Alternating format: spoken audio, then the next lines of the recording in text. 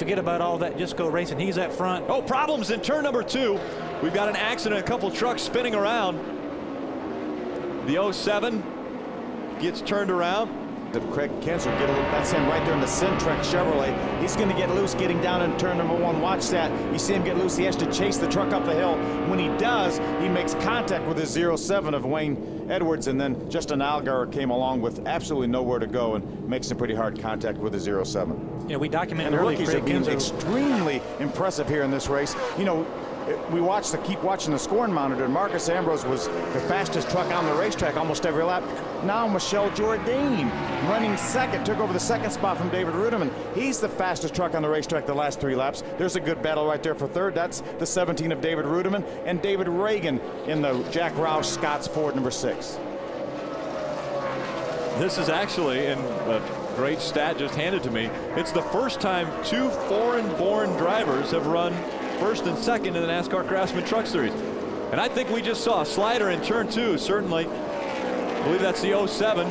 Wayne Edwards getting spun around one more time, having troubles in 1 and 2. Sideways through turn 1. We take a look back at it. He's right up against the wall. He does brush it with the right quarter panel. Watch Kerry Arndar come by in the 13. Just squeak by as 07 comes down the racetrack. And that's closer than it looks, even right there. I mean, Kerry Earnhardt, very, very fortunate. But heads up, you know, a lot of times when you see a red, NASCAR came down and said he is not slowing down quickly enough. And there's a crash on the racetrack. It's Bobby East getting into the wall.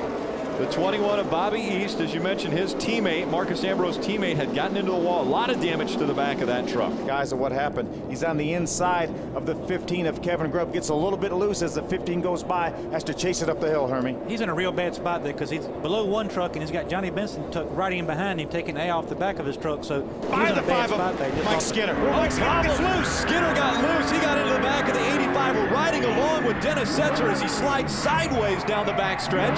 Looked like Mike Skinner may have made some contact with the outside wall. He did. That's Mike Skinner, left of your screen. They would be back on lead. Let's see if we can take a look right there.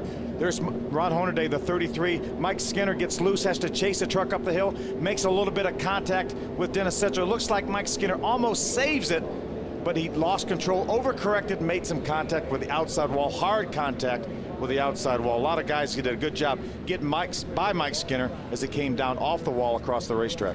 I believe one of those is the 02 that Brad Keselowski is driving. We see him just behind this mess taking place. Watch Brad Keselowski go to the wall here to avoid both of these trucks and drive right through. Well, great job by Brad Keselowski because Mike Skinner came up to the wall. Brendan Gaughan did a good job getting by underneath of Mike Skinner. There was a little bit of contact right there with somebody on the inside. It looked like maybe Rick Crawford had a little bit of contact. There's another view. You see Mike Skinner get loose underneath Dennis Setzer. He makes contact.